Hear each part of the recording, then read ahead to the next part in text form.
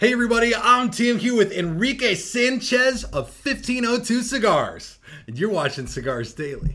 I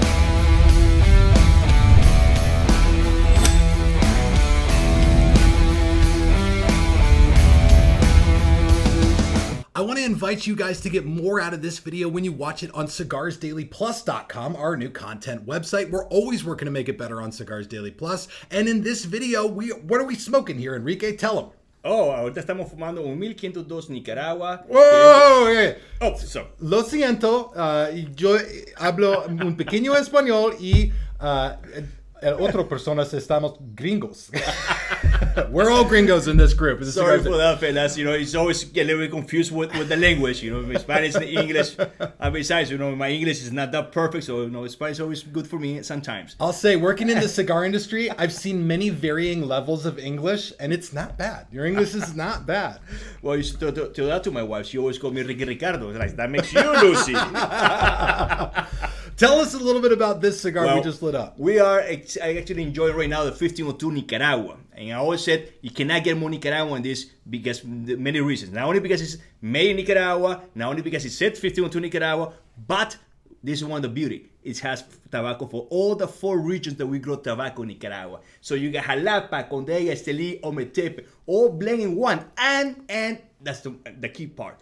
None of the region actually stands out. It's Nicaragua as one. So you cannot get more Nicaragua in this. That's fantastic. And I'll tell you, your passion for your brand and for your blends is key right here, because I am going to attack your brand right now. So I hope you are ready for this. Here's how this works. There you go. I'm going to play the part of the concerned cigar connoisseur, one that you might meet at a shop as you travel around, and ask you some pointed questions about your brand and give you the chance to answer to everybody. And it'll let people know sort of what your brand's really about. So are you ready?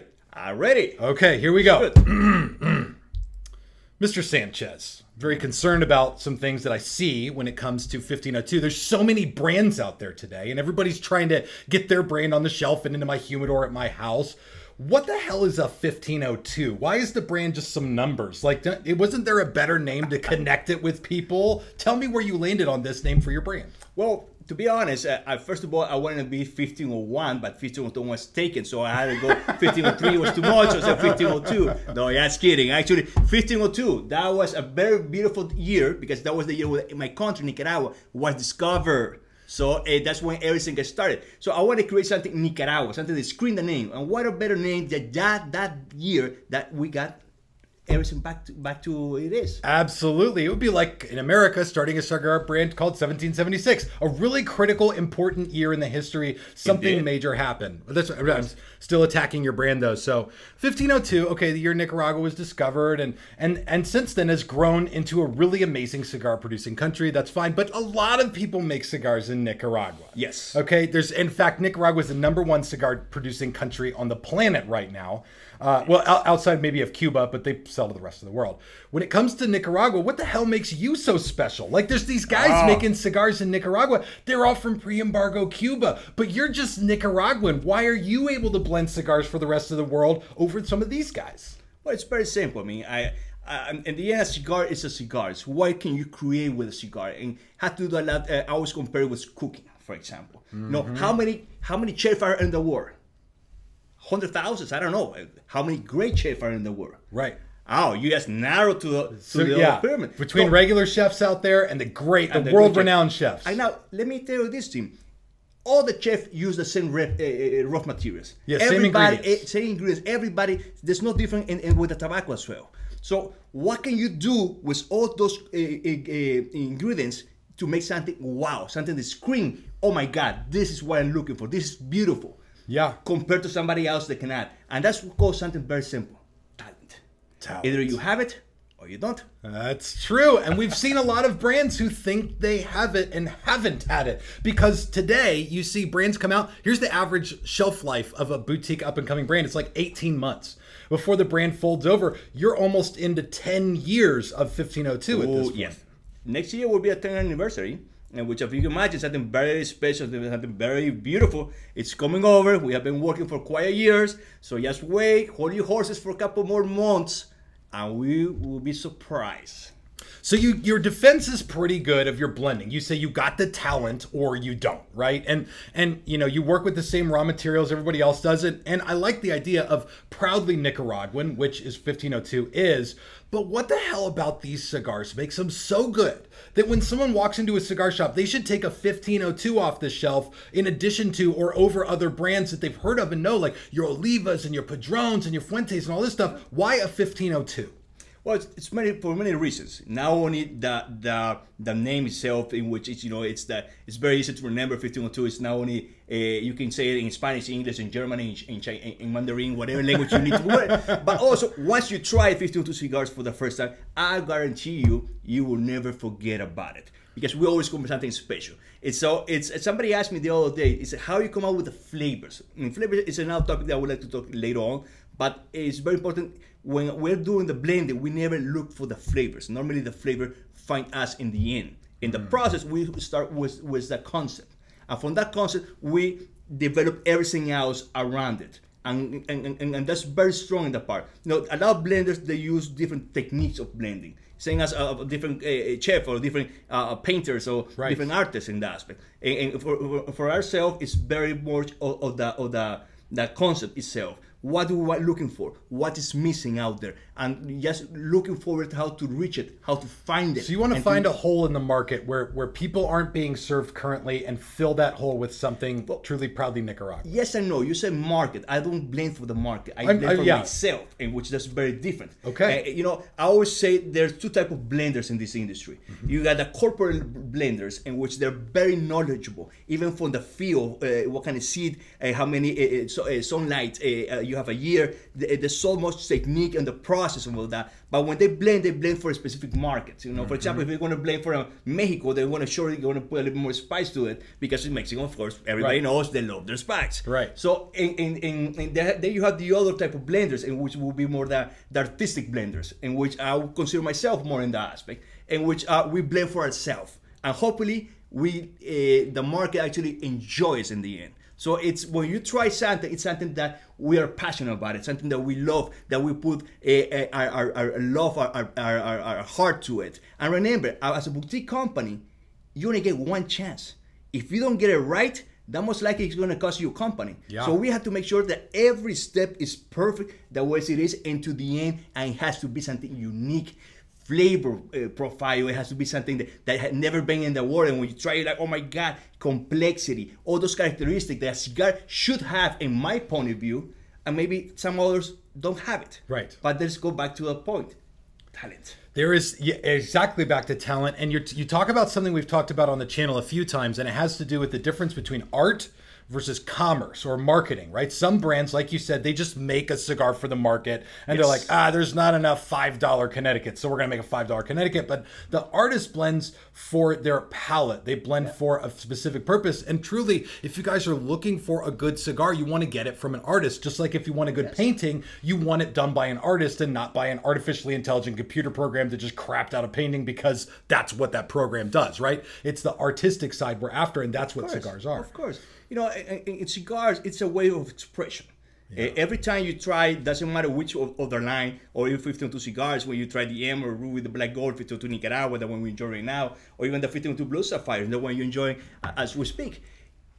Everything is completely different. Everybody's like, well, this doesn't taste like the other. Of course it doesn't taste like the one. It's not like I changed the wrapper and here's another product. No, we start from scratch and give it the time and the years necessary to develop it to where it is today.